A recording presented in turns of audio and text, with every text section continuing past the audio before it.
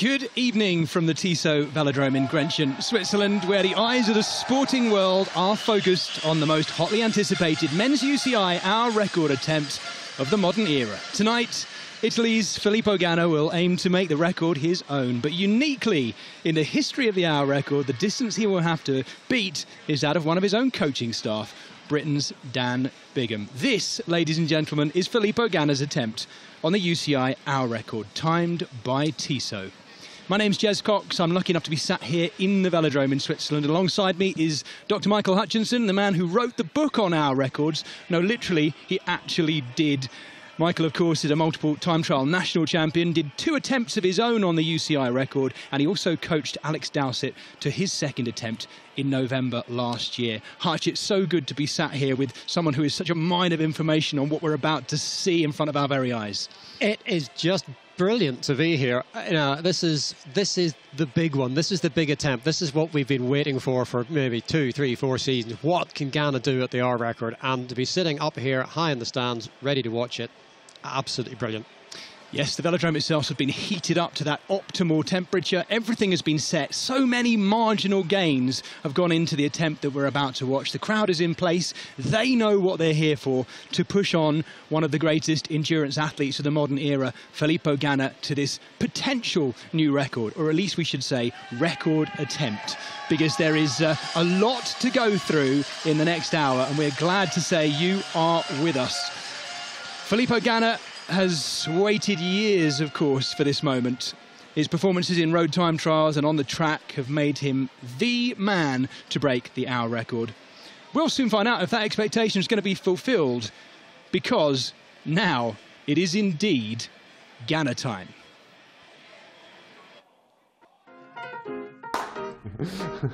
I want to try to do the Hour Record for my personal goal, and because I will try to write the history for me and for the cycling. For sure, I chose also this date, not for a lot of point, but just because there is 3 or 4 persons I wanna present in this event, and just this day can come in. So I chose the date also because I want this special person for me here in the velodrome.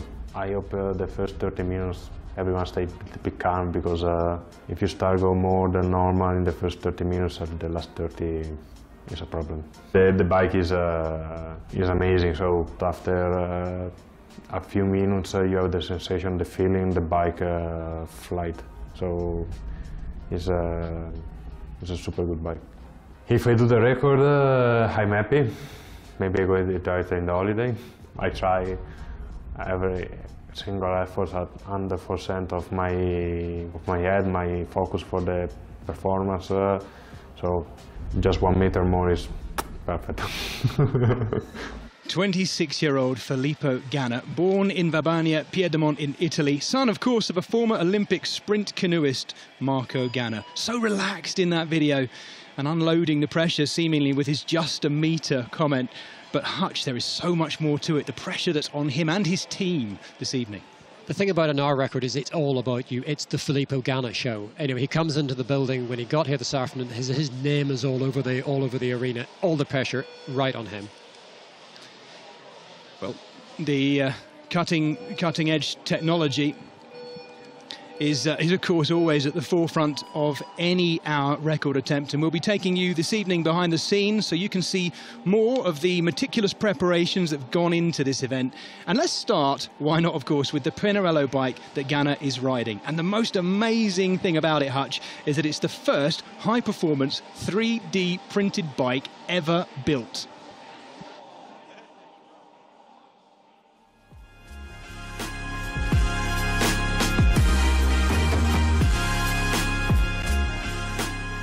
So Pinarello for the Hour Record has made a completely new bike, really big effort from both from the design team and from Pinarello to deliver it. Is a completely new technology, so I think Pinarello has really worked wonders to be able to deliver this type of bike. They had to develop a new technology to make it possible, and that has been sort of I think has felt us feel really special to see all the work they have done to deliver this bike. And so obviously then there's that step from the delivery, from the drawing to get it real, to get it delivered. That's also a big step, and what everything is waiting for is like, how does the bike feel? And for sure we know that it's a very fast bike. Well, as you can see, Filippo Ganna is in the house. Final preparations going before he goes to that start gate. Hutch, the viewers at home will have seen the silvery shimmer of that unpainted frame there. When was the last time a rider broke the hour record on a metal bike? Well, I reckon the last metal bike used to break the hour record would have been Chris Boardman back in 2000 under a slightly different set of rules, where he rode a very traditional looking round tubed steel bike. This is a very different animal, because this is an alloy of magnesium, aluminium and scandium, and it's 3D printed in a unique fluid shape. This is an incredible machine. And don't forget, folks at home as well, the UCI stipulations are such that you will be able to order yourself a bicycle just like this, the same model exactly. It has to be that way, as are the UCI stipulations. And we're just watching Filippo getting clipped in on one of two bikes he has for this attempt.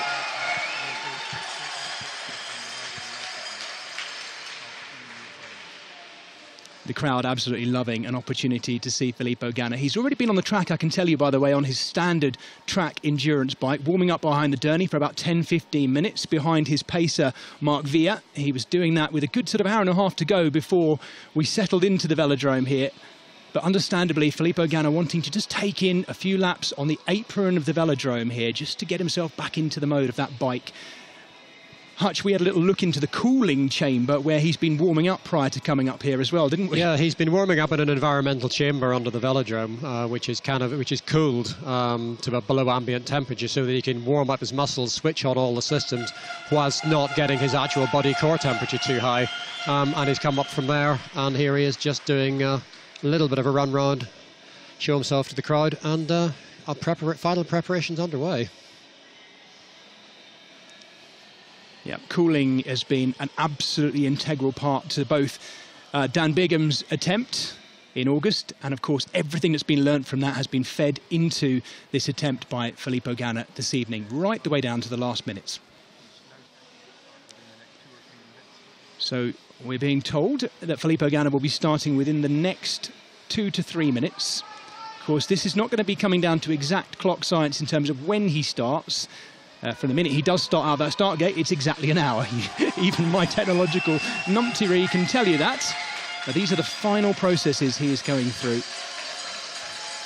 It's just so exposed, sitting there on the track apron, everybody waiting for him. The one guy, one man with an hour in front of him. And one of the difficult things about this is you have to say, I'm ready, I'll go now. It's not like in the World Championships where there's a schedule and the commissaire tells you to go. You have to say, I'm ready, put my bike in the gate. It's my time. We're just watching his coach, Johnny Whale, there, attaching the, by the looks of it, the tacky tape which sticks the visor to his casque helmet. We're going to be telling you a little bit more about the helmet technology as the event goes. In fact, we're going to be breaking down a lot of the marginal gains of technology that went into both this attempt and, let's not forget, Dan Bigham's attempt in August, which has fed so much information back to this one as well. Yeah, talking to the team here, they very much regarded Filippo's attempt and Dan Bigham's attempt back in August as sort of part of the same project. Dan has tested a lot of the equipment, validated a lot of their sort of simulations from the computer and out onto the track, which has, freed up Filippo to do what he spends, his core time doing, what his actual job is.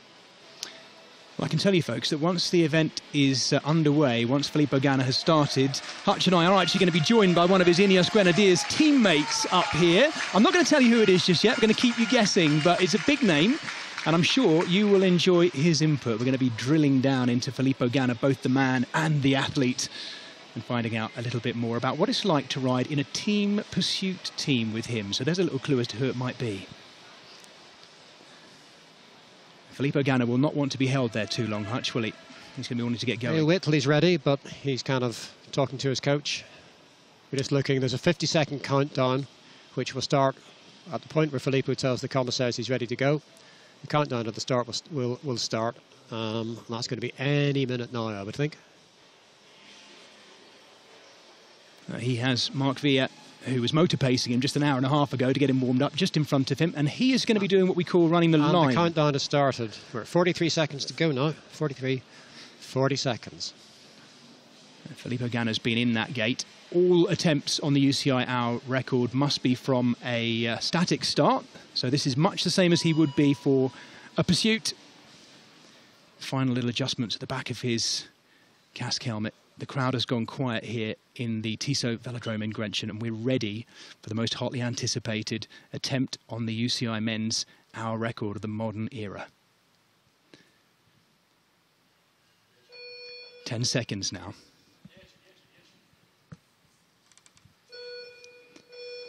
3, 2, and 1. You won't need me to tell you that the crowd here in the Tissot Velodrome in Grenchen has gone wild. Now we have exactly an hour for him to see just how far he can go. Do not forget the target. It's up on the board here above us already, and that is Dan Bigham's record of 55.548 kilometres. First lap complete. And he's already two seconds up on Dan Bigham, which will be further up than he was planning to be. You can see the screen graphics. At the top of the screen, you've got the number of laps completed and the distance that is.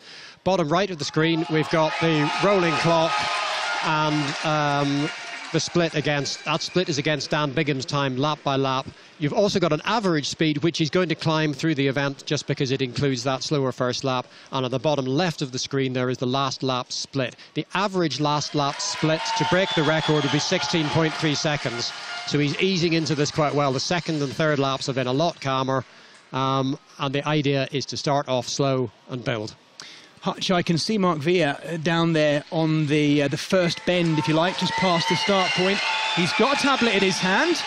Can you tell us what he's doing and what he's showing Ganna there? He is showing Filippo some of what we have on the screen in front of him. He's showing him his split for the last lap, so his time on the last 250 metres. And about every 5 minutes, he'll give him a sign as to where he is on the overall pace.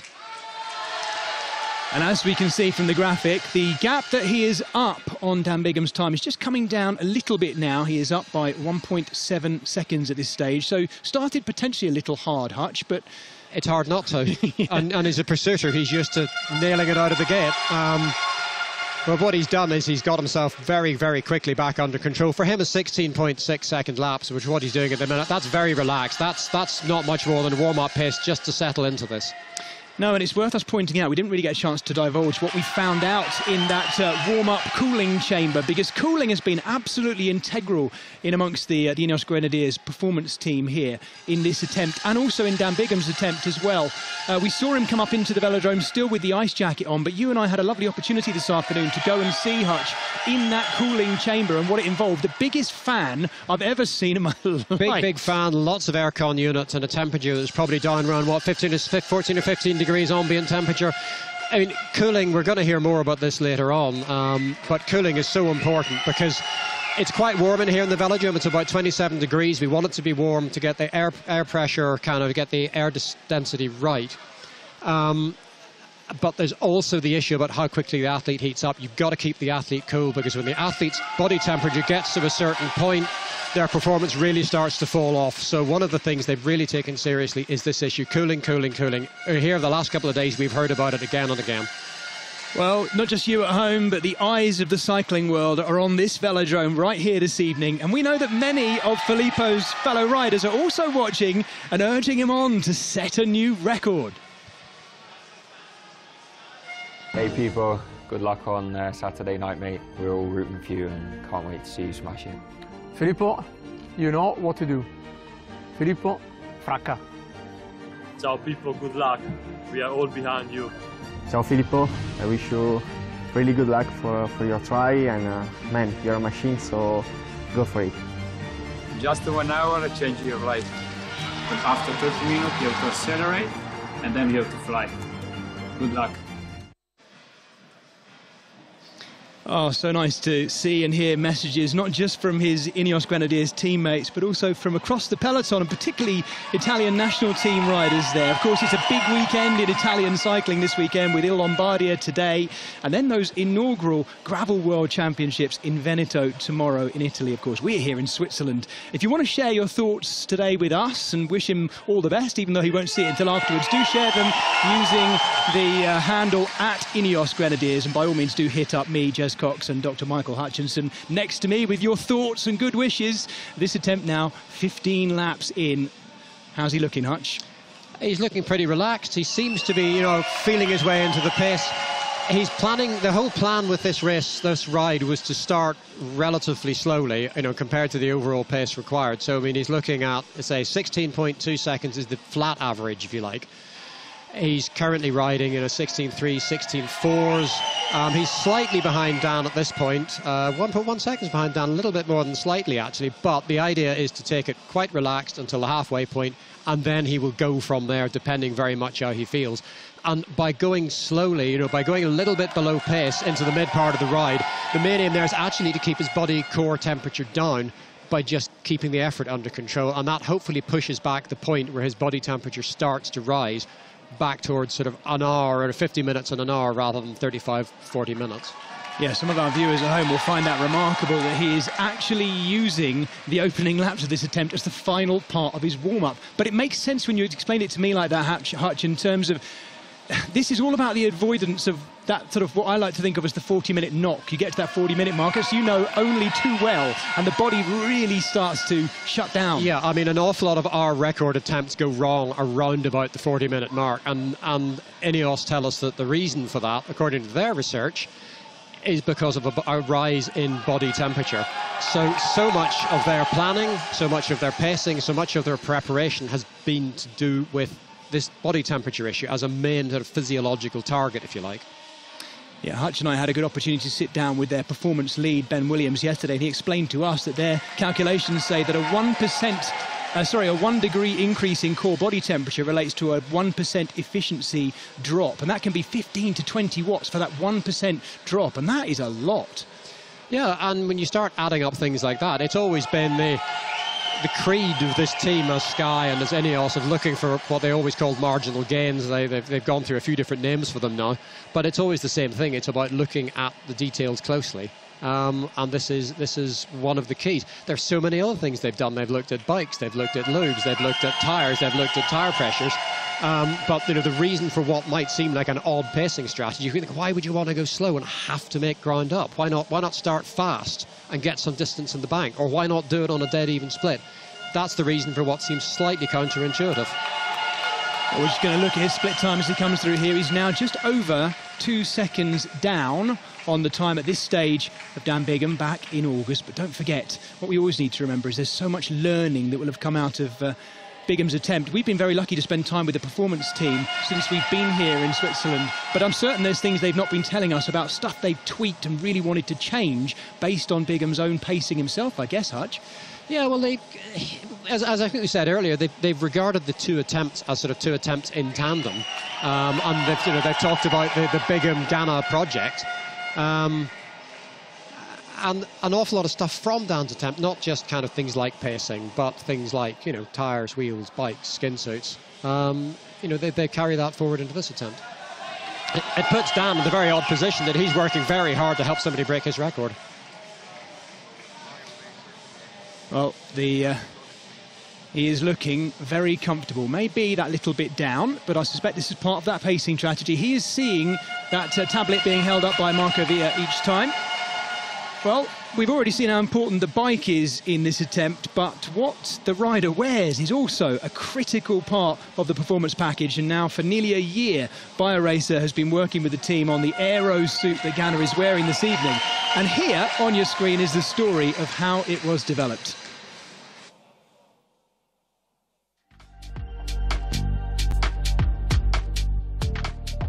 With BioRacer, we initiated the collaboration about 1 year ago, trying to implement some of the ideas that we had in order to make Filippo go faster.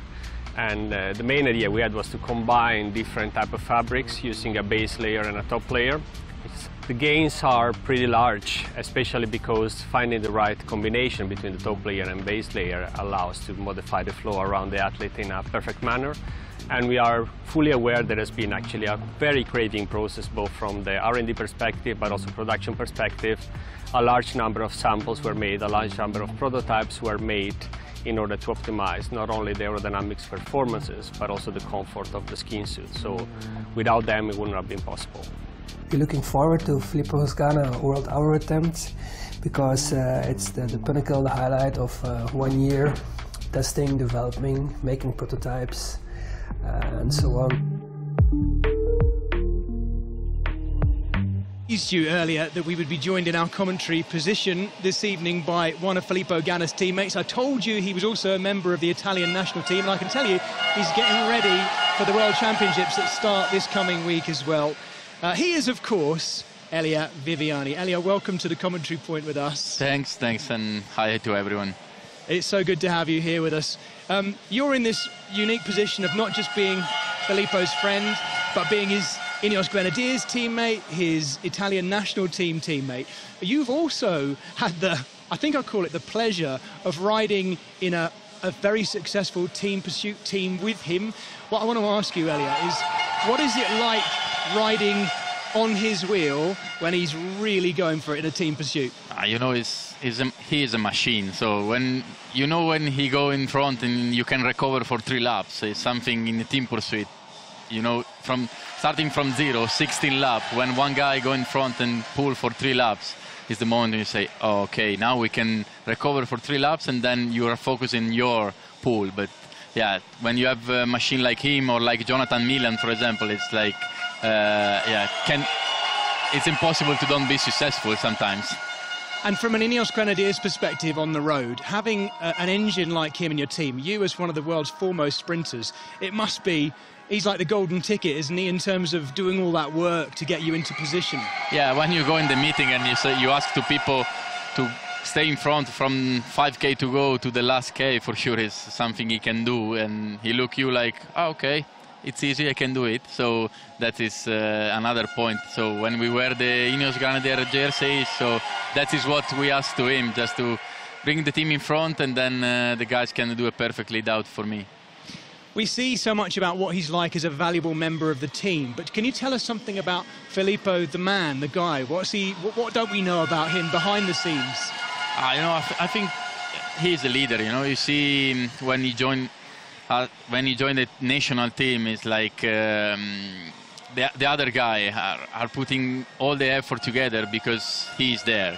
They feel the pressure when he's there, because they know he's one of the best riders in the world, the best time trial in the world, and then you have him there with you to do in team pursuit, so they feel that, so they follow him like a leader. And for sure on the other side he asked to me a lot of things, like when he have doubt about I don't know, gear, like I can do this, I can do that. So in one side is a leader to follow, and the other side is still young and you need to learn a lot, but physically he's a machine. And on the track, it's all going okay, because we've got we're lapping at 16.15, 16.2, so he's kind of holding station with his split on Dan Bigham at the minute, around about 3.5 seconds. So that's that feels to me like part of the plan. Tell me, Elia. Yeah. World Championships next week. Let's set Filippo aside for a second. How's your preparation for the Worlds going? I'm good. So the last period was probably the best period of my season. So I have no really successful season, but I feel on the bike I'm good. So the last week I win one stage in Croatia Tour, and that was also for the motivation, for the moral, really a good moment to win, because now the Worlds are coming, and we as a national team for sure we step up a lot in the last few years, and we want to stay at this level. So we feel the pressure, but we think also we are ready for that. How do you think Filippo is going to recover? He's got 4 days team pursuit qualies on Wednesday morning.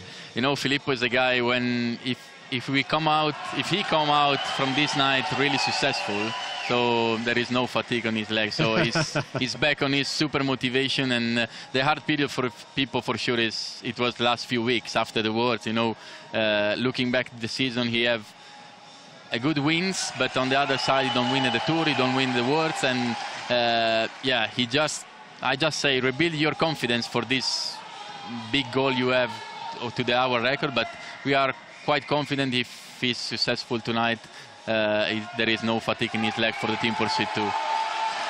Elliot, final question. You're a versatile rider, you're a world-class sprinter, you're also a team pursuiter. You ever look at this and think, I fancy having a crack at that one day?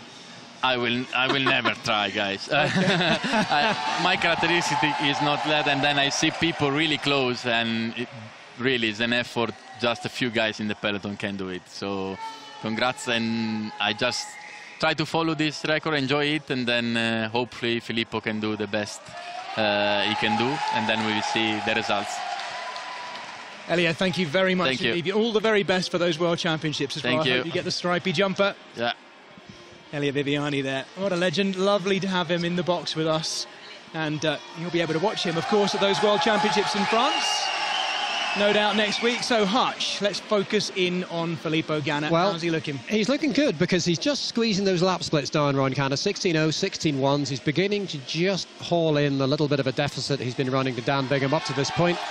And he's beginning to look a little kind of lighter on the bike, because starting off on the kind of the lower pace, that gear looked a bit heavy. Now he's just spinning a little bit more freely. He's settling into the ride. I mean, we've already pulled back, what's this, half a second on Dan Bigham, and looking pretty controlled at it. I mean, he is down. If you looked at a dead flat pace, he's 7 or 8 seconds down on where he would be if he was just riding a plumb average. But as we know, that's not the plan. He's banging in these 16-second laps, 16.1, 16.0s, looking good. So for some of you at home, you might be wondering what kind of gear is he on. I can tell you he's riding a 65-tooth chainring and a 14-tooth sprocket at the back. Hutch will be able to work out exactly what kind of inch of gear that'll be within seconds, no doubt. It's a lot of... No, have you ever tried working it out? It's No got to do with penny farthings, for crying out loud. No I tell you what, it's the biggest gear anyone has ever attempted the R on that I'm aware of. No one has beaten the R record on a bigger gear, I can tell you that. He's looking for an average cadence of around about 95 RPM, and certainly, as you say, looking very light on it right now. Just looking lighter now. I mean, he just banged at a 15.9 there. This is... what's he going to do around here? 15.8. He's really picking it up, and the whole plan, and there'll probably be some nervous faces in the track centre, because he's beginning to really squeeze this on, and the idea was to get pretty clear through to 30 minutes before beginning to start kind of picking things up. Well, you can see how far in we are now. 16 minutes 22 seconds into this attempt, so over a quarter of the way in, and Filippo Ganna now settling into that now very, very familiar tuck of his. He is a taller man, a broader man than Dan Bigham. A lot of talk has been since Bigham's attempt, Hutch, about how Dan Bigham has almost the perfect physiological makeup and composition, the longer upper body, the short legs. What is that about? Why does it help? These guys are actually, they're part of the same project. In some ways, they're quite different. Dan Bigham's whole shtick is that he is unbelievably aerodynamic. He's worked very, very hard on his aerodynamics in the tunnel, on the track for years, and he's chased every gain. But he doesn't produce that much as an engine, maybe only 340 watts for an hour, something like that. Filippo Ganna, not quite as aerodynamic, partly because he's a bigger guy, partly because he, as a road pro, hasn't necessarily had the time to do what Dan has done with chasing every little gain. But he's also got a much bigger engine. On the road for an hour, he could maybe do 450, 460 watts, something like that. It'll be a bit lower on the track, but they're very contrasting approaches. Yeah, it's very important to point that out, that don't for 1 second at home, folks, if you're not fully up on the history of this, think that Dan Bigham, the race engineer, has just gone out and knocked out a relatively fast one just for a bit of reconnaissance. Dan Bigham is a world-class athlete. He is off to the World Championships next week to race for Great Britain for good reason. But he is employed by the INEOS Grenadiers as their race engineer. His job, particularly over the course of this phase we're in now, is to help the man you're looking at right in front of you beat his own record. It's a bizarre kind of idea that you've got someone who's that good a rider and that level of a performance engineer. It's kind of like a coincidence that these two people arrive packaged in the same body, and it's a resource that INEOS have mined into for this particular evening. Well, right up to now, it's looking like a rich seam they've mined as well. This is the point early in the event where you just don't quite know, because you can't know what the rider's feeling. Is he got bags of riding in him, ready to rip the lid off it when he gets to half an hour, or is he beginning to think, doing our records in the past, the record I helped Alex Dowsett with last year, one of our key phrases was the first 20 minutes is for free. If the first 20 minutes isn't really easy, you're in a world of trouble. That's kind of, you know, because Ganna is going more slowly for the first 20 minutes, half an hour, that's a slightly different calculation. But these first 20 minutes, you just don't really know how it's going to go. It's the reading of his own pacing for himself, I guess, which is different. And he'll be used to it as a pursuiter on the track. But, of course, road professionals like him are very used to looking down and seeing a head unit on their bike, which is giving them a direct readout of the watts that they're putting through their own cranks. This is an entirely different way of doing things. And although there's a tablet being used, it's wonderfully old school. It's kind of, it's similar to looking at a head unit, except you're getting a much more accurate feedback, in fact. You know, on an hour record attempt, there are points where you could reckon I'm 5 or 6 seconds up or I'm 5 or 6 seconds down, and that feels like a huge margin. If you were 6 seconds up at the intermediate split in a 50-kilometre time trial, you would think that that was nothing. In an hour record, because the margins are so small and it's so critical, that can feel like an awful lot.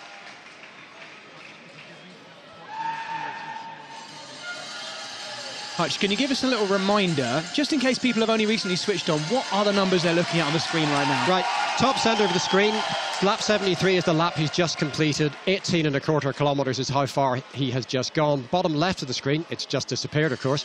Bottom left of the screen, we've got the lap split, which is how fast he did the last lap. Bottom right of the screen, you've got, in the middle in the white, is the current elapsed time.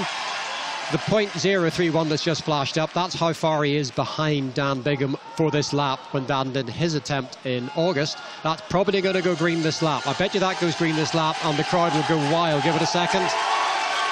He has visibly picked this up. There we go. Yeah, that's exactly what's happened. Above that, there's the average speed for the attempt so far. That includes the first couple of slower laps, so that will keep building and building. And again, we'll get a big cheer if and when that number goes above the current record average. The crowd are loving this. They are really warming to this point as well. It is. I mean, that's a 15.766. It's not very long ago that would have been barking mad pace for a team pursuit, never mind anything else. This is, you know, he is going very well at the minute. It's just whether he can keep it up.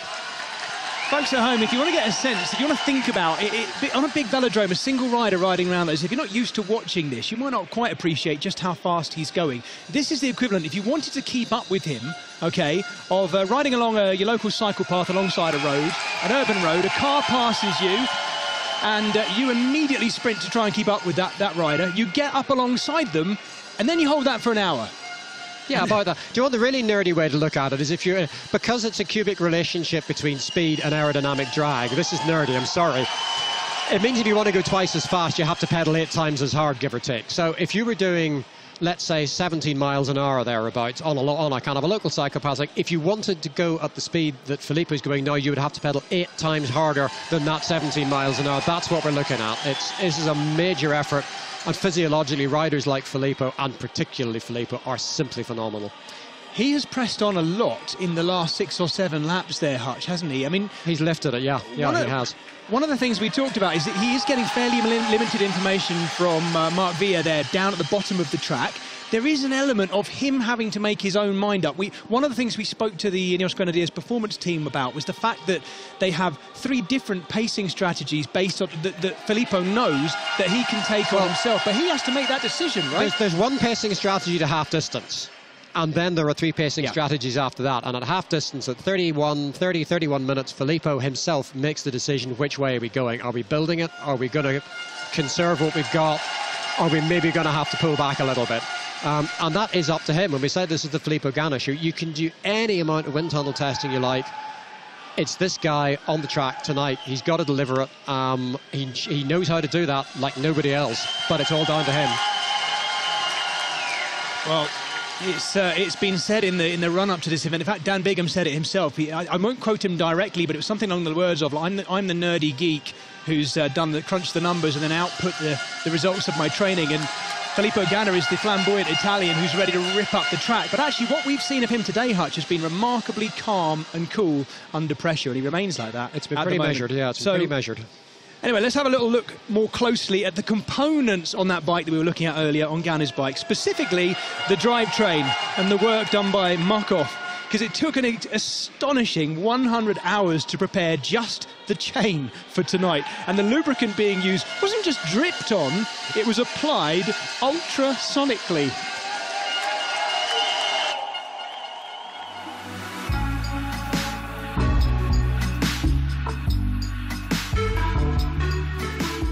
Muc-Off's biggest contribution is this, ultimately, it's the two things. It's the chain, it's been optimized with their ludicrous lube, and also the sprockets. And to give you sort of an idea of where we're at, this is chain number 1,420. You know, every chain's itemized and it's gone through this journey of this development, and it's a lot of chains they've done. And so a rough idea of what they're doing, it's about 25 hours of work to get the chain ready before it gets on Filippo's bike. So that's 6 hours of initial running in wear, then there's the re-lube, the preparation, and it's run for about 14 hours on the dyno test rig to optimize it to make sure it is the perfect chain for Filippo.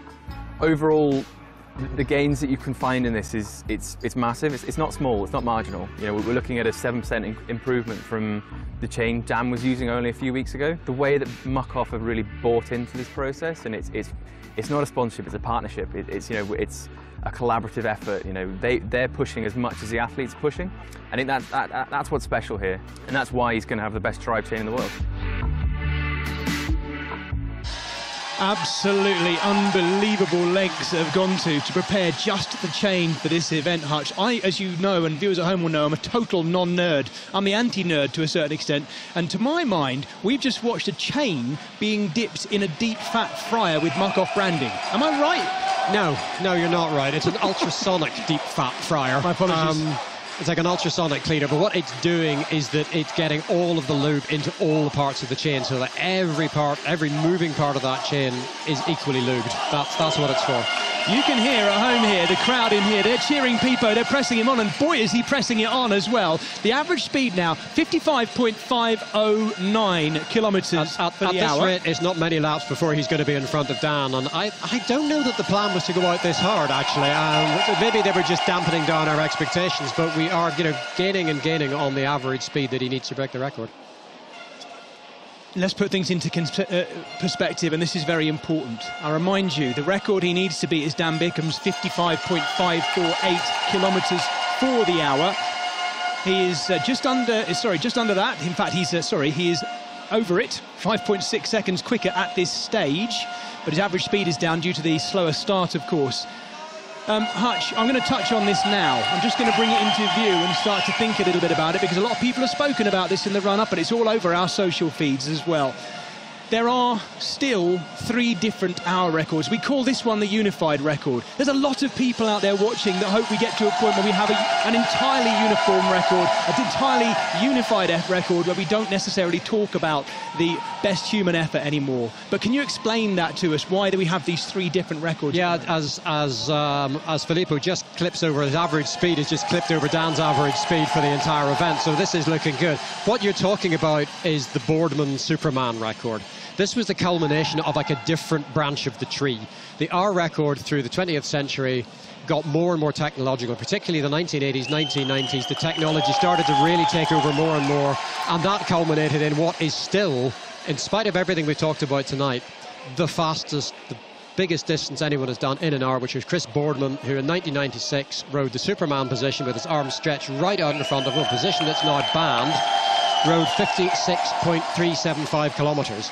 And one of the things that we would love to see, I think so many people would love to see, is Filippo Ganna tonight beating that mark too, and finally, after a 26 years of slightly odd rules in the hour record, unifying that record to one record.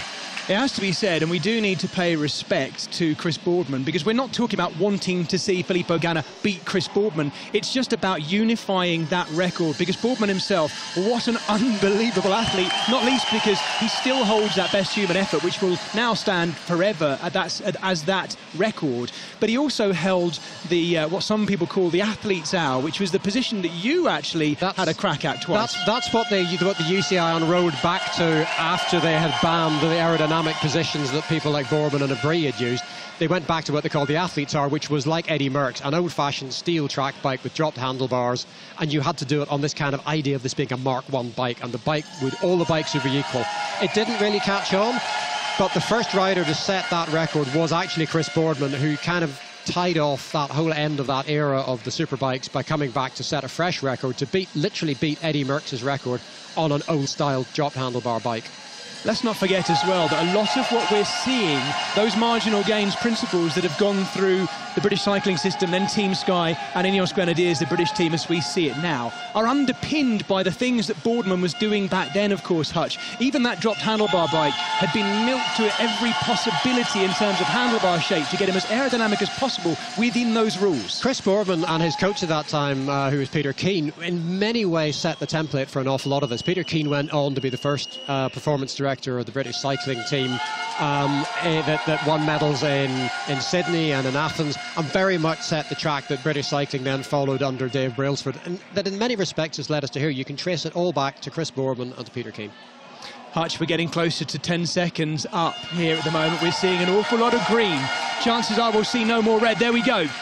10 seconds inside green. now. We're like 15.6s, 15.7s. This is very, very fast. So it's very, very quick. 55.692.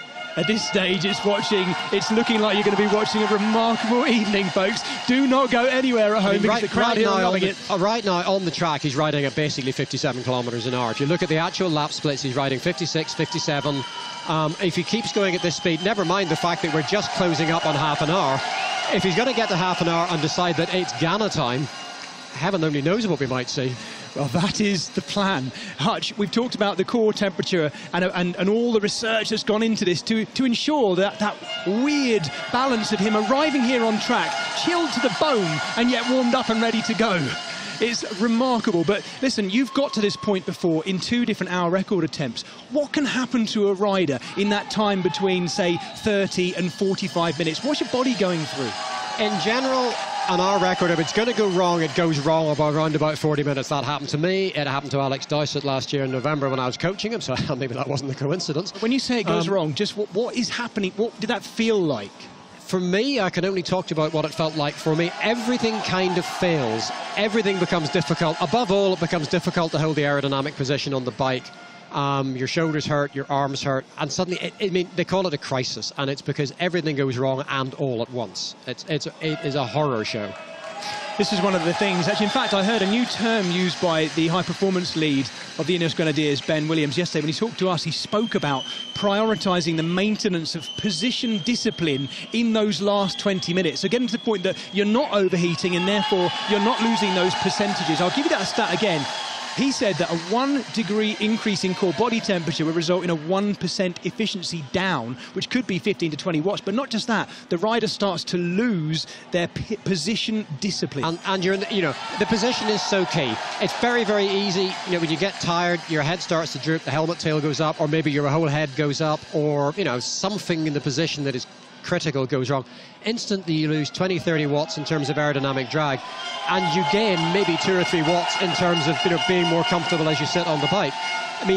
This is almost like a duathlon of riding at, I'm guessing, 440 watts or something, and doing it in position. It's no good doing the 440 watts if you don't do it in the aerodynamic position. You've got to do both. Let's get a little bit nerdy with the drag then. Yeah, you talked about the tail of that Casque aero helmet going up in the air, and then I guess it creates its own swirl behind it, and swirl is what... Can you talk us through that concept, this idea that dirty air behind the rider is effectively pulling them back? Is that right? Yeah, it is. Think of it as, think of putting your hand out of the car window. You drive at 50 kilometres an hour, put your hand out the car window. You can feel, not just putting a flat hand out or an edge-on hand out, you can feel how different that's going to be. And it's doing that, except in much, much smaller units. And what have we got here? We've got like another 15.70s, 15 seconds up. At the minute, you would have to say the current is all flowing Filippo's way. You would also have to say that we're now into 32 minutes. He hasn't really stepped it up, if that was part of the plan. Maybe he decided to pick it up earlier. It certainly looks that way. He is now nearly 16 seconds inside the time of Dan Bigham at this stage. The crowd are loving it, the Pipo chants. They're sort of building every 4 or 5 laps as well, and that is only going to increase from this point onwards. 33 minutes gone now. He's got to break the record, he's got to do 222 laps and 58 metres. So he's got less than 100 laps to go now to break the record. And I wouldn't want to jinx anything for him, but certainly at the way he's going at the minute, you would have a degree of confidence that that is what we're going to see tonight here. Well, we saw in his interview that was recorded yesterday, just at the start of our broadcast, how he talked about, very calmly, talking about just needing to break the record by 1 metre. That is actually a rule, though, Hutch. Am I right in saying it? Well, it has to be beaten by a metre. They round it. Firstly, they round it down to the nearest metre. and you've got to beat it by a metre. So actually, if you're going to be picky about it, you pretty much have to beat it by 2 metres in order for that to work. If you beat it by less than, if you beat it by 90 centimetres, they just round it down and you're stuffed. Well, it is worth pointing out that amongst the 20, this is the 20th attempt since the rules changed when Jens Vogt set that record right back at the beginning of this. There have been 20 attempts, 7 have been successful and 13 haven't. We must always remember that. There's an awful lot of riders that have attempted this on the male side and on the women's side as well who haven't been successful. It's not an easy record, it never has been. Hey, listen, back to the science and understanding a little bit more about how the body temperature that we've been banging on about impacts performance. And that's been a vital part of the preparation for Ganna's hour record attempt. He has been using a core body temperature sensor and working with the company's experts to increase knowledge in this area that can be applied to top riders and amateurs as well.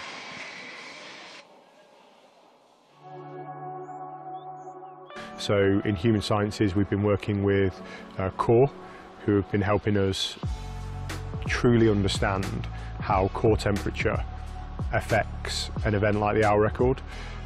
We know that if core temperature goes up by 1 degree, gross efficiency goes down by 1%, and that could have that is a critical success factor for the hour. We know that at the 40-minute mark or around that number, there's a crisis point in which people can either maintain their power through to the end or they can't, and that's largely associated with the rising core temperature. So Core have helped us really understand the environmental physiology required to achieve this event, both from our testing with Dan and Filippo, with Dan's record, and now leading into Filippo's from the learning from our first attempts. So that's been really interesting for us. And it's given us a really solid base from which to launch environmental physiology sciences into Filippo's programme.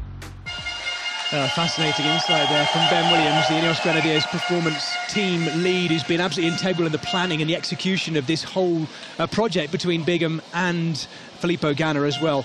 Notable there, Hutch, that the sensor being used is non-invasive. It's a skin-mounted sensor which is underneath his arm. Now, you and I have both been involved in a little bit of core body temperature testing in the past, and I have to say, the sensor wasn't quite as comfortable. Non-invasive would not necessarily have been how you'd have described it without getting too graphic. No, this is it's a skin. You know, it sits on the skin. It's clipped to the inside of it, like the chest, the heart rate monitor chest strap, and it monitors core temperature by essentially monitoring, you know, the temperature of the what the temperature being radiated by the body. As I understand it, it's quite a clever piece of kit, and as a non-invasive thing, you can use it live in an attempt like this. Well, we've been told by his performance team that the target core body temperature for Filippo Ganna to be at this point is 40 degrees. It's quite warm. It is. He's got the sensor on at the moment. Actually, Hutch, maybe you could explain why. You and I have been in here all day preparing our notes for this attempt, and we've been taking time to get out every now and again because it's quite warm in this velodrome. Yeah, it's 28 degrees. It's air density. Air density is the aerodynamic drag. The denser the air, the more the aero drag. So they have what they wanted was an air density of about 1.13 kilos per cubic meter. And to do that, try and get the air density in the right ballpark, they've warmed the place up to about 27, 28 degrees. It's a little bit more than that. It's 1.12. A little bit more than they wanted, but that's actually got to do with the air pressure outside. And it's one of the reasons that coming here to Grenchen at 450 metres above sea level just gives you that little bit of a benefit. So he is over 24 seconds inside that record set by his engineer and teammate, Britain's Dan Bigham. But crucially, he's into the 56s now. I've just worked out 15.8 second lap. That's what 57 kilometres an hour looks like. 57 kilometres an hour is 15.8 seconds a lap. 58 kilometres an hour is 15.5 seconds a lap. So that lap we've just seen was closer to 58 kilometres an hour than 57. He's thundering his way towards 38 minutes, that 40-minute crisis point. You know, can he keep this up? Because he's getting hotter and hotter and hotter. We must not just expect it to be a walk in the park. But there is a genuine shot now, folks. Those of you watching it at home and all around the world, there is a genuine possibility of the formal, total unification of the UCI Men's World Hour Record. Not heaping any more pressure unduly. No pressure, Filippo. Thankfully, he can't hear me, but what a wonderful opportunity it would be to fully unify the whole thing and move on from here in a wonderful sporting moment you're watching right now. Do you know, this is 1 month short of being 80 years since the greatest Italian of all, Fausto Coppi, set his hour record in Milan in 1942. And the way Filippo's going at the minute, he's probably going to put 10 kilometres onto the Campionissimo's record. And at the time Coppi's record was so good, nobody dared attack it. The idea in 1942, if you had said to them, one day an Italian called Filippo Ganna will have beating your record by 10 kilometres in his sights, wouldn't have believed you. Well, since Jens Vogt took the new unified record back in 2014 in this very velodrome in Grenchen, in fact, as Hutch and I look up at the wall, we can see a picture of Jens Vogt up there on his ride. The gaps between them, the next one to break it in 2014 was Matthias Brandler, the Austrian, and he beat Jens Vogt's record by 742 metres. Not too long after that, in the spring of 2015, back here in Grenchen, it was Rowan Dennis who bettered that mark by 639 metres. Alex Dowsett then broke it at Manchester Velodrome, of all places, in 2015 by just 446 metres. I say just. It is, of course, I'd like remarkable. I'd like to see you. I know. No, I'm giving it in the context of the gaps between them. Thank you, Hutch. I wouldn't go anywhere near this. I wouldn't go anywhere near this. And then there was that massive, that cavernous beating that Bradley Wiggins did in the Lee Valley Velo Park in 2015. He's over now a mile ahead. He's now basically 2 laps up on Dan Bigham. Right. He's got 40 minutes to go. He's 2 laps in front. This is quite some ride we're watching. Over 58 kilometres an hour. He is just building and building and building. And we are now at that 40-minute mark that we've been talking about for the last half an hour or so. It's going to go wrong. It goes wrong now. Yeah, do not, don't count your chickens just yet, because jeopardy is always around the corner. There are, of course, and I can say this because he can't hear, and I laugh in the face of fate, but there are all sorts of things that could happen. However, the amount of planning that's gone into this, trust me, every single one of those things has been thought about. And his fan club, the Filippo Ganna fan club, are just beneath us, and they are absolutely loving this because they know what they're witnessing right now. He has inside now 20 minutes in which to not just potentially etch his name into the history books, but chisel it in. And he's still holding a pretty reasonable line. It's not as good as it was at the start, but 40 minutes into an hour record, when you've got all of that upper body fatigue from holding yourself in the bike, he's probably pulling about 2G in the curves at that speed.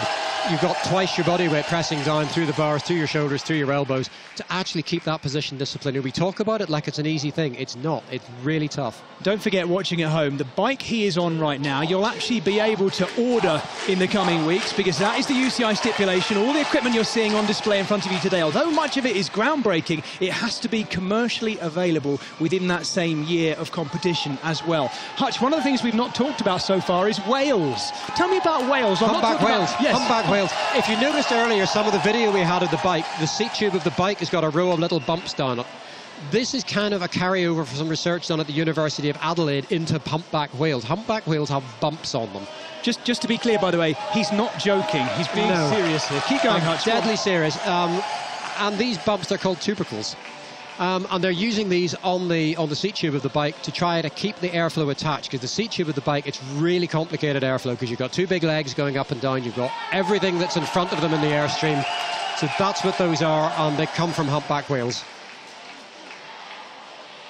Well, when it comes to speed on the track, it's not just the bike, it's the rider's helmet is a critical factor. And for an hour record, it needs to push the boundaries of aerodynamics. And Kask has spent months developing the helmet and visor that Ganna is wearing this evening. Let's find out a little bit more about the work that went into making it.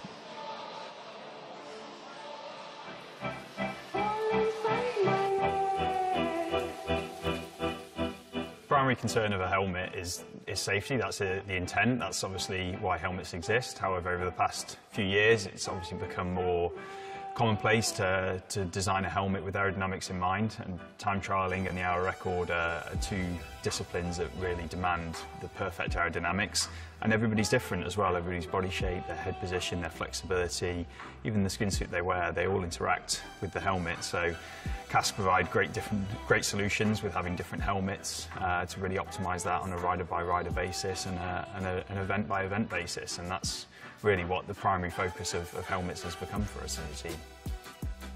The helmet itself is shaped around him on the outside for aerodynamic reason, but also on the inside of the helmet for comfort reason. So his head was 3D scanned, and then the inside of the helmet is actually shaped so that his head could accommodate inside the helmet in the best way possible. There was also technology that was used for the very first time in this specific helmet, and the contribution of casque in this process has been again incredible, pushing really the boundaries and trying to develop something that was not done or existed before.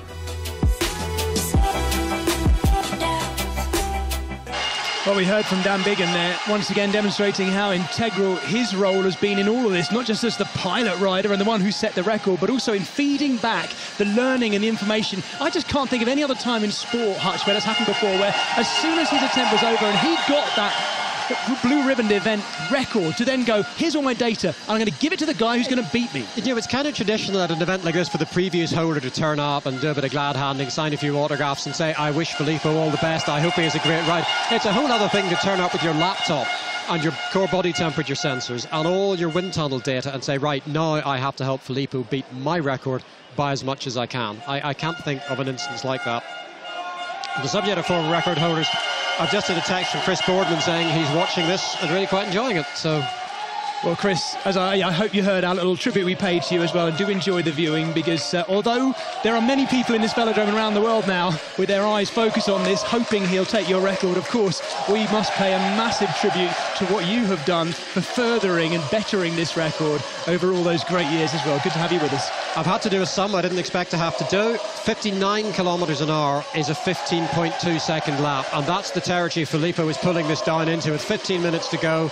He's just building and building. We're well over 58 kilometres an hour as he laps the track. On average, we can see now his average from the start, including the slow opening laps, is 56.475. This lap is coming in at 15.4. And he still looks under control. I expected a lot from a Filippo Ganna Hour record. This is, I think, more than I was expecting. I talked to Victor Kampenaerts, who was the record holder before Dan, and Victor said he's going to do 57 kilometres an hour minimum. And I said, you think so, Victor? And Victor said, yeah, I'm sure of it. So I've taken a lot of soundings from a lot of people, and Victor came in top of the house, and Victor might be right.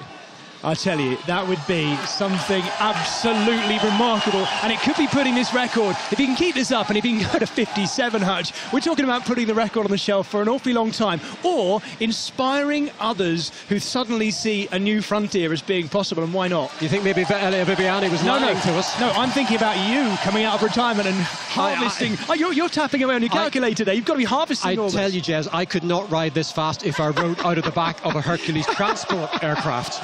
This is beyond, I mean, you've got to understand, this is very, very fast. This is, not very long ago, this was team pursuit territory, the speeds the man's going at, and that's 4 guys for 4 minutes. This is 1 guy for an hour, all on his own. Folks at home, wherever you are around the world, I hope you're getting a sense of what you're seeing in front of you right now, because it is utterly remarkable. We're watching an absolute machine of a man who is currently demolishing records that have been set before him. He is already in excess of Chris Boardman's best human effort. The record that Chris Boardman holds is called the best human effort. It's called that because it's not expected to be beaten. But this evening, we believe we are on the precipice of seeing exactly that happen right here in Grenchen. It's a phenomenal ride. I mean, he's still under control. He's still riding a nice line on the track. This is Ganna at his best. I mean, we're closing in on what we've got 12.5 minutes to go. The last 10 minutes is when, if he feels good, he'll really let it go, because at that point, he almost can't lose. He will pile everything he's got onto this to see what he can do. Filippo Ganna is a two-time world individual time trial champion, and going right back to when he won that first title, still relatively recently in 2020, the elite men's title. This was the night, this was the record that so many people were talking about and waiting for. This year on the road hasn't been quite his best season. People have talked into the run-up to this about this not possibly not being his year. If he can keep this going, this is not just his year, but this is a defining marker in this current era of cycle sport. It will be a defining ride for him. It's a defining ride for Italian cycling. It's a defining ride for the hour record. We're just watching him building and building on this. I mean, he's holding steady at the minute. Is he waiting for this last 10 minutes? But at the minute, he's got a comfortable buffer. It's very, very hard to see him not breaking the record and not breaking it comfortably from here. You're absolutely right, though, Hutch, and we can see this from our viewpoint up here, just above the start-finish line, if you like, where we saw him in that starting gate some 48 minutes ago. And he is, every now and again, just every couple of laps, he's pushing himself back on that saddle, showing that he is sliding forward now, and he is also, as you noted, just deviating a bit from the line there. He's human. I mean, we're seeing maybe a bit less of the 15.2s, the 15.3s. He's just maybe stretching out to 15.4. But anyway, he's still got very comfortable margin. He's still well over a kilometre an hour. 4 laps ahead of the current record held by his performance engineer. And 4 laps in the hour record is a long way, you know. And make no mistake about it, Dan's record was a good record. You know, he beat Victor Campenaerts to get it, and Victor Campenaerts beat Bradley Wiggins. And you know, we're 3 steps on from that. It's not an easy record, and he's making it look like an easy record. We've been talking you at home this evening through all the marginal gains, through the bike, the helmet, the skin suit design, all those tiny percentages and the little things that have filed down the possibilities of him being slowed down. But at the end of the day, as you watched him roll out of that start gate, it is him, Filippo Ganna, who has to do this on the line. And that's what makes it even more remarkable. We still have 10 minutes to go, Hutch. We must not count our chickens until that hour is up. No, we can't, but I mean, we're inside 10 minutes. We are kind of well past the obvious crisis points. He's got a very comfortable buffer.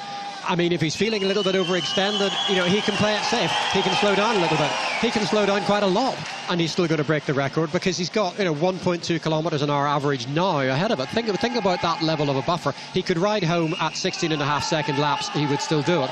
He's not going to want to do that. He wants to finish this like Filippo Ganna would finish it, with that degree of class, finish it for the team. To some extent, he's finishing it for Dan Bigham, because at this point, Dan wants him to beat him by as much as possible. Why not?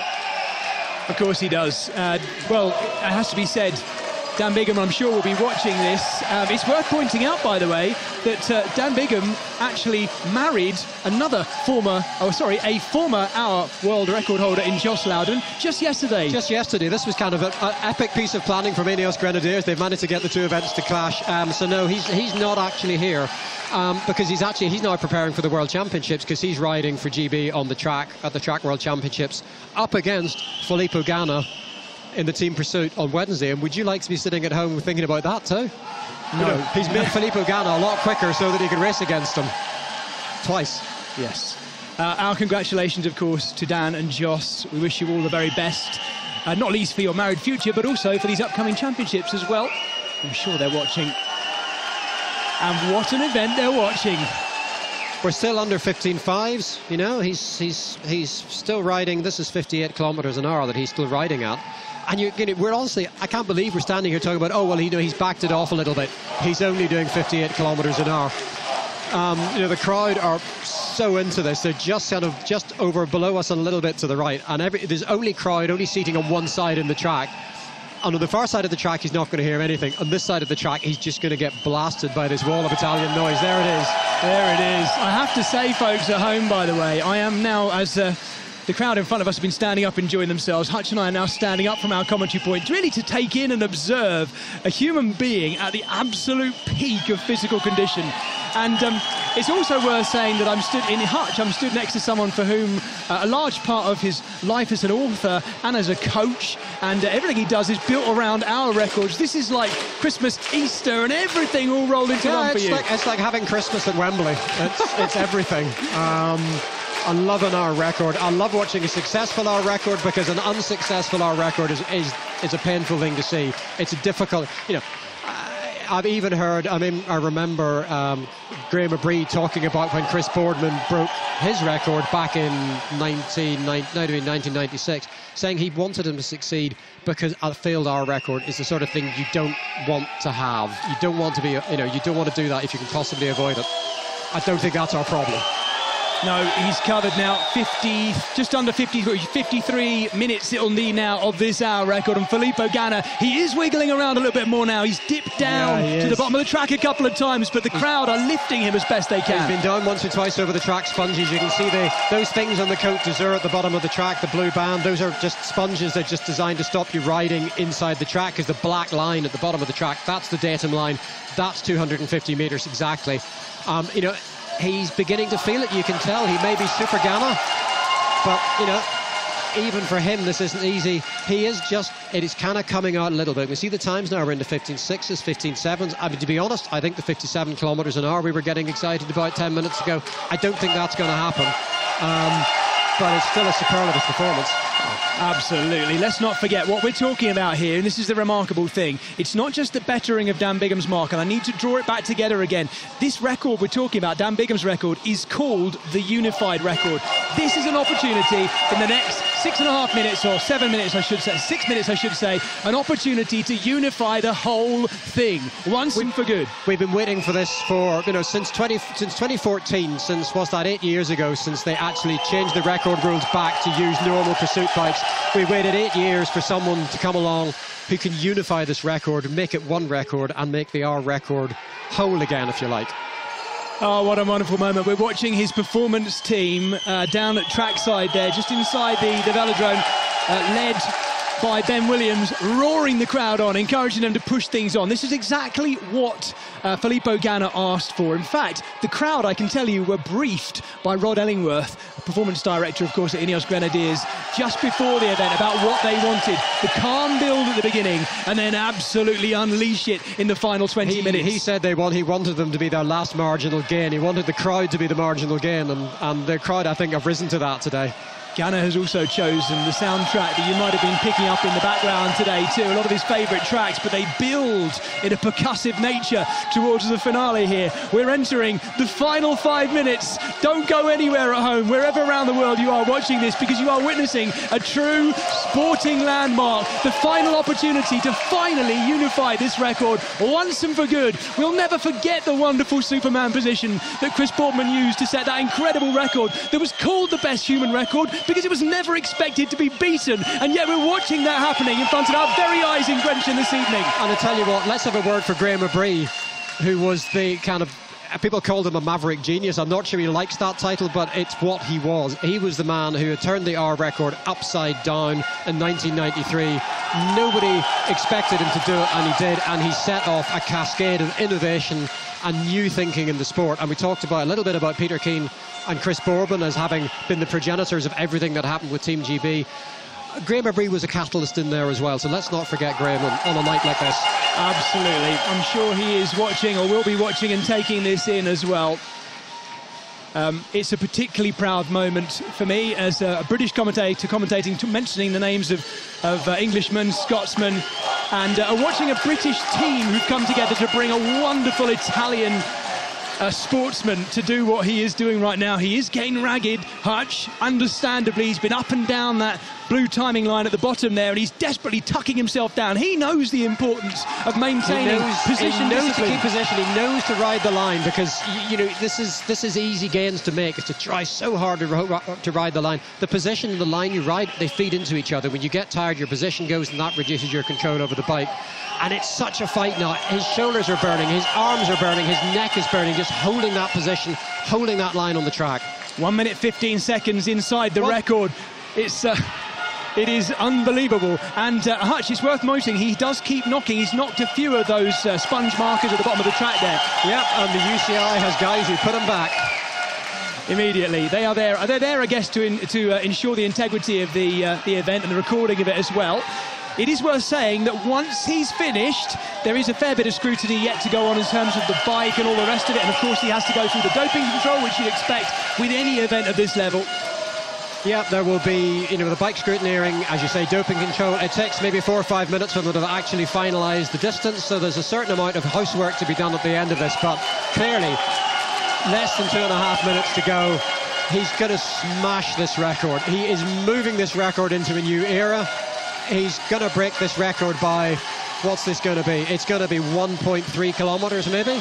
This is phenomenal. Hutch, it's understandable there may be pros watching this who are thinking about one day having a crack at this. Remco Evenepoel maybe looking at this and thinking, one day I'm going to do that. I just hope that they're not watching this and being utterly crushed. I can understand why they might be, but I want this to inspire the next wave. Have you seen anything crush Remco Evenepoel? He's watching this going, come on, bring this on. I mean, Ganna is such a man for this record. He has the strength from the road. He has the skills from the track. He's going to be, I think, the 5th Italian to hold this record. Some of the great names in Italian cycling, he will know all of them. He'll know Giuseppe Aldo, he'll know Fausto Coppi, he'll know Francesco Moser, the great Moser who broke the record in Mexico City in 1984. And he is going to be part of that story, part of that record, part of Italian cycling. We will at some point hear the bell being rung. In fact, I can look down and see the commissaire down there next to the bell, which is just past the point where Filippo Ganna started nearly an hour ago, because we're coming into that final minute. When he enters that lap, which is going to be in the final lap, the bell will be rung, and we will know a moment has come to crown a wonderful champion of our sport. And what happens here is, on the lap in which the hour will expire, the commissaire rings the bell, so Filippo knows it's his last lap. At the end of that lap, there's a gunshot, and the event is over. They work out the exact distance by his average speed over the previous lap as to what he did in the second lap. So Ganna, that's how they do that. He has just ripped through yet another one of the sponge markers at the bottom. It's actually put back by Mark Villa there himself, so he knows to keep the UCI happy. We are so close to unifying this record and setting a ridiculous new marker, the likes of which we have seen all week long, Hutch, on Twitter, and we've kind of chosen to ignore it. 3 laps more. 3 laps to go. Oh, the crowd are on their feet. People have come down from the stands to see it. They're loving this. Oh, we're on our feet too. How could you not? How could you sit through this? I don't think there's anyone in the velodrome who's sitting down. Everyone is on their feet. I do hope you are enjoying this at home. Filippo Ganna is ragged. He is all over the machine, and we're hearing the bell rung. This is the final lap of an utterly groundbreaking ride. Some thought this was inevitable, but a human being still has to do it, and the human being on this occasion who's done it is Filippo Ganna. It's been Ganna time all night tonight, and he's done it. He has done it. And he's not just taken the record, but he has unified what we previously called the best human effort. What on earth then have we just witnessed? That is the fastest, the furthest a man has ridden a bicycle in an hour. We've never seen that before. We've never seen anything like that before. Oh, I am loving this. What a moment. What an utter pleasure to be here, to see this man do what seemingly so many people thought he could. And there's just this release of joy in the velodrome, because that's what everybody wanted to see. Filippo, the man in agony from the end of that effort, he can finally sit up, he can finally move, he drops onto the infield. We can see the team, his team helpers getting ready to come and... I'm saying he's in agony, look at this. How controlled was that? How cool, how cool.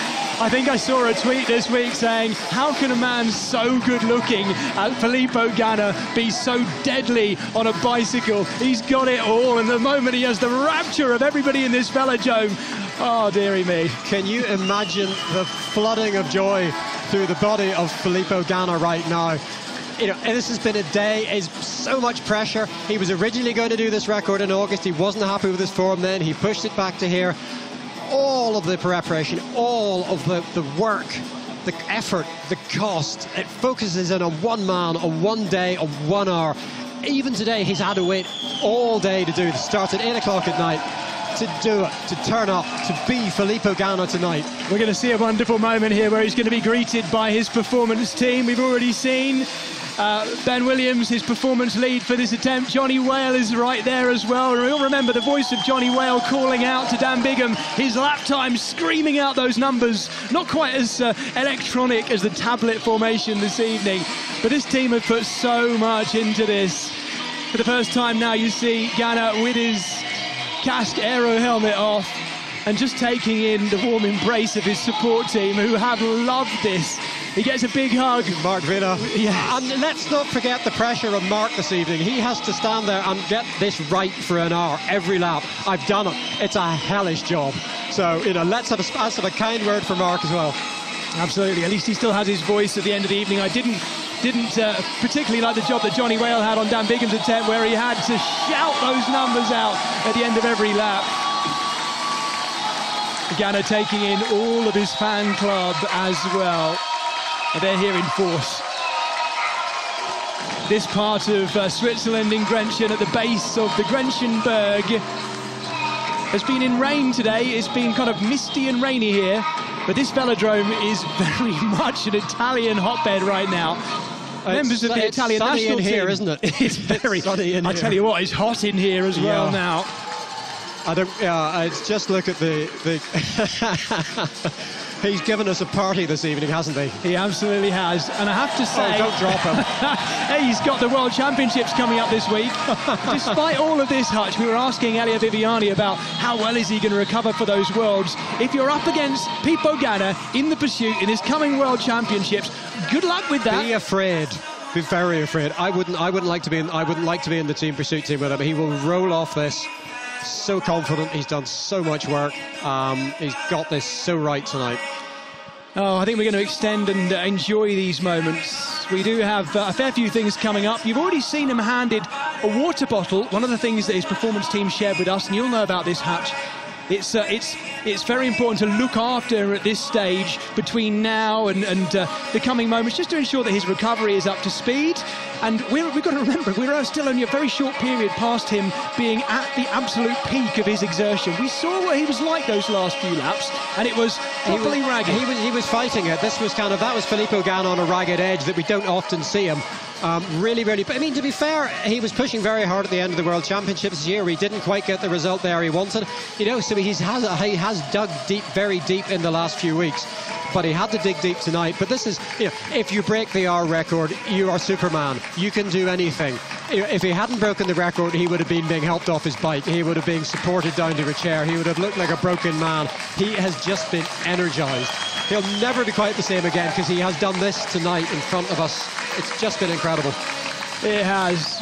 My gosh, now it's happened as well. We have to take it in. I mean, the number of people I saw suggesting to us this week that he was going to break that best human effort. And we have rightly paid tributes to Chris Boardman, Graham O'Brien, Tony Rominger, Miguel Indurain, the riders who took on the record in that period, going within the rules they were allowed to. But now we have a fully and really appropriately unified hour record. And here's another scary thing.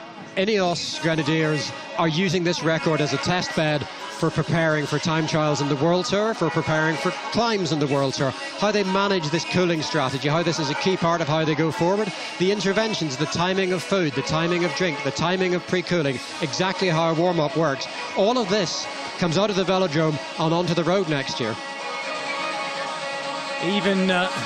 Even in amongst all of this happening, I'll bet you, Hutch, someone there is already downloading his data, because he's been wearing that core body sensor, and we've been told that actually they'll be able to download the data from that core body temperature sensor, which is on the, as you say, the underside of his heart rate monitor strap. Not going to lie to you, Dan Bigham's probably reading it right now. Oh, you're probably right. It's numbers being crunched. There may even be maybe Dan Bigham or one of the other techno nerds in here looking at them going, oh yeah, he did overdo it a little bit. That's slightly more than we... I mean, the truth of it is, I look at it and think he maybe did push on a little too hard from 15 minutes to half an hour. I mean, who am I to criticise Filippo Ganna? I failed to break the hour record twice. He's turned up once and banged it out of the velodrome. But we could see that, though, Hutch, even to the non-geeks like myself. You could see it in his cadence, and just in the way he was pressing on the bike. It was quite aggressive as well. I think we might just be about to grab a word with him. We have Hannah Troop down there, who is going to grab a word with the new world hour record holder.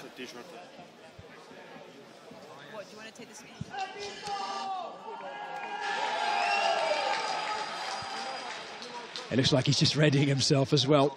Hannah Troop has got the microphone ready, and we're just waiting for him. I think he's going to, by the looks of it, pull a new jersey on over the top of that fascinating skin suit. You're getting a little bit of a view of it there on your shots as well, because it's a two-layered BioRacer skin suit. There's the inner layer just being peeled off at this stage, and he's waiting to put on the jersey, which has actually been on our BioRacer model right next to the INEOS Grenadiers car in the middle. Yes, that is it. We haven't mentioned it yet. That is the Grenadier model right in the middle of our track. And Filippo Ganna just getting his short sleeve jersey, certainly a much warmer edition on. Well, the two-layer suits are quite hot. He'll be very pleased to get out of that. I'm not surprised he wanted to take it off. So now we are at the point where we can hand over to Hannah Troop down there, who is ready to interview our new record holder.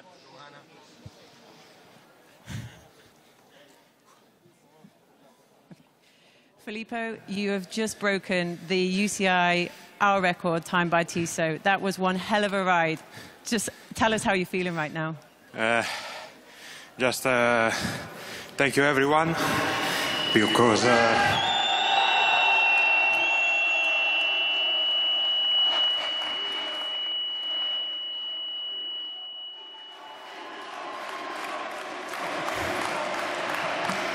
I think the support that you give me is amazing. So today arrive at this amazing goal is fantastic for me, and I think for all staff I work to a long time for arrive at this result. So you even managed to pass Chris Boardman's record that he had. How was that something that you always had? Yeah, this morning I think just to broke the record to 1 meter, but in the end I say don't do one new wall, no? And yeah, I think this result is amazing. 56 and 70. I mean, 56.375 is not bad. At what point during this attempt did you really feel that you had it, that you were going to be able to break the record? I think next time maybe I try in another part of the season, maybe with the more fresh legs, and we can go more high again. But I think this result is amazing, and now we think to the recovery and maybe try to celebrate all together, yeah. They say that the 40-minute mark is when it can really start to hurt during the hour record. How are you feeling around that time? No, it's not. I think the cutoff is arriving in the last 5 minutes when I think it's just 5 minutes. It's like when we do the torque effort in the track, but no, it's completely different, and the legs have paid a lot of energy for try to do the 57 and nothing. It's okay. Well, that was one heck of a ride. Congratulations. You are now the new UCI Hour Record holder. Thank you, everyone. Thank you. Well, there we go. Hutch has crunched a few numbers, worked out exactly what the kilometre improvement is. Hutch? Well, according to the screens here, and I think this is now official, the record is 56.792 kilometres. That is 1.244 kilometres faster, further than Dan Bigham went last August. That is a big, big margin. You can just see in our pictures as well that Filippo Ganna is now doing some interviews in Italian, understandably. And it won't be too long before we're able to show you him being presented with his distance board and a Tissot watch as well, which is very much an distance board is part of the UCI requirement for this. You have to have that. That is, you know, that is the shot for the UCI. Yes.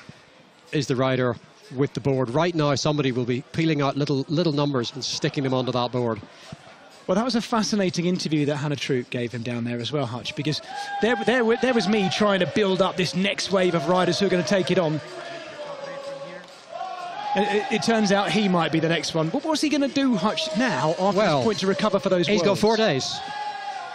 Only 4 days. Team Pursuit qualifying is Wednesday. He may, of course, not ride the qualifiers for the Italian team, but I suspect he will, because you'd want him on your team even for the qualies, and you need to go fast in qualies. So he's got to get himself rehydrated, fueled. He'll be out tomorrow. I would imagine either round here or maybe back in Italy just for a bit of a gentle spin. He's got to get to Paris, so he's got a day's travel day in there as well. He's got to deal with, so he's got to get a spin in there. He won't do much work at all. He's not going to do any long rides between now and Wednesday, but he is going to need to get onto the track on Tuesday with the rest of the team, do a few team pursuit efforts, get dialed back into that. I mean, he's kind of used to going at the right speed now, it would seem. But he's got to sort of switch modes from an hour-long effort, a solo effort, to doing those sort of 2-3 lap turns on the front for team pursuit at a higher speed, higher forces, much more concentrated form of racing. It is remarkable. Everything we're talking about here, the difference between this, the hour record, and then pursuiting. The pursuit, for those of you who don't know at home, and most of you will, I'm sure, is 4 kilometres. 4 kilometres compared to 56.792 kilometres. It's a 4-minute race. It's less than a 4-minute race for the team pursuit. Yeah. It is a very different thing. If you think about it for kind of track and field with athletics, you're looking at going from, more than a 10,000 metre runner down to around about 1,500 metres. It's a span. It's because cycling is different. It's because it's a non-weight bearing sport. It's because of the inertial issues. You can't really compare them. But all the same, there was a point where you would have said that there was a team pursuit, or a few years ago, team pursuit was different. It was a punchier event. There were shorter turns. That was the way it was done. And you would have said a team pursuiter wouldn't break the hour record. And here we are. Check it out. Check it out. Don't forget, of course, the women's hour record has also been beaten this year. Ellen van Dijk doing that. And Ellen van Dijk herself, also a multiple world time trial. Another big fish. It is. This year we have seen the UCI hour record, the men's and the women's hour records, both beaten by the biggest riders, the best riders of their generation. Yeah. Well, there we go. He's been sprayed in champagne. Prosecco? Now we Prosecco, I presume you're right. Yeah, I presume you're absolutely right. Now we're testing the Prosecco resistance of that short sleeve jersey. I suspect it's gone straight through it. He's absolutely soaked now.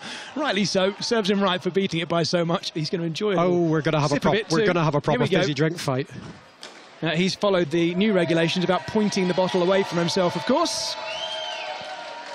Yeah, so we talked about how important recovery is and hydration, and here's Filippo Ganna necking Prosecco in the centre of the velodrome. I mean, he's clearly overjoyed the amount of energy he's got. You imagine he's ridden most of 57 kilometres in an hour, and he's bouncing around like an overexcited 15-year-old. I'm watching him in cleated shoes with those overcovers on as well, on a slippery floor, Hutch. I mentioned there might be some jeopardy today. I didn't think it would come after the event. To be fair, it's a carpet. And mind you, there's a lot of drink on that because it's a carpeted floor.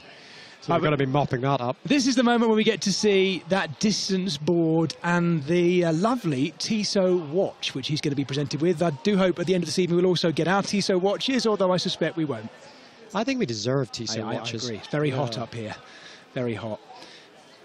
In here is the board arriving. This is the moment. This is the ceremony. This is the gold medal around the neck of the new world record holder, time by Tissot. And that's actually the first time we've seen him sit down, Hutch, since he was on his bicycle. Sitting down's probably not terribly comfortable. No, I'd have thought not. We could see him, didn't we, in those closing stages, really shuffling himself back. And there is that distance board. You can see it on your shot at home now. It's actually our UCI commissaire who's holding it up with him. So that is the formal recognition of his record. That's the medal. That is the medal, as you say. That's the medal. But it's also a wonderful photograph to go on the Ganna mantelpiece for years to come. The question is, though, will it be replaced by another one? Well, who? Who's going to break the hour record? He just told us he is. You think he's going to do it again? He said it himself. He said maybe you think he can go faster? Well, I think you're asking the wrong guy here, but that's what you're paid to be here for. He said himself, maybe, and in fact, his words were maybe at a better time of year, or something along the line, somewhere better in the season. Do you know for what? him. Yeah. Because, it's been a phenomenal ride. But coming into this, one of the things we talked about was that his form was not absolutely pinging. He was 7th in the recent Worlds. He was 3rd in the European Championships a few weeks before that. So, and it was one of the doubts. So, can you imagine a Filippo Ganna of mid-2020, the imperious Filippo Ganna who went a year without losing a time trial, rolling in here with a few more gains from the team, from Dan Bigham? 57 kilometres is not out of reach. No. It's less than a lap away. No. And he is still 26 years of age, potentially still with physiological growth to go, but crucially as well, there will be, and I know the INEOS Grenadiers performance team will tell us this, but we have every reason to believe there will be learning that comes out this evening. There will be things in wear that weren't right that they can learn from, and of course those things will be kept in-house.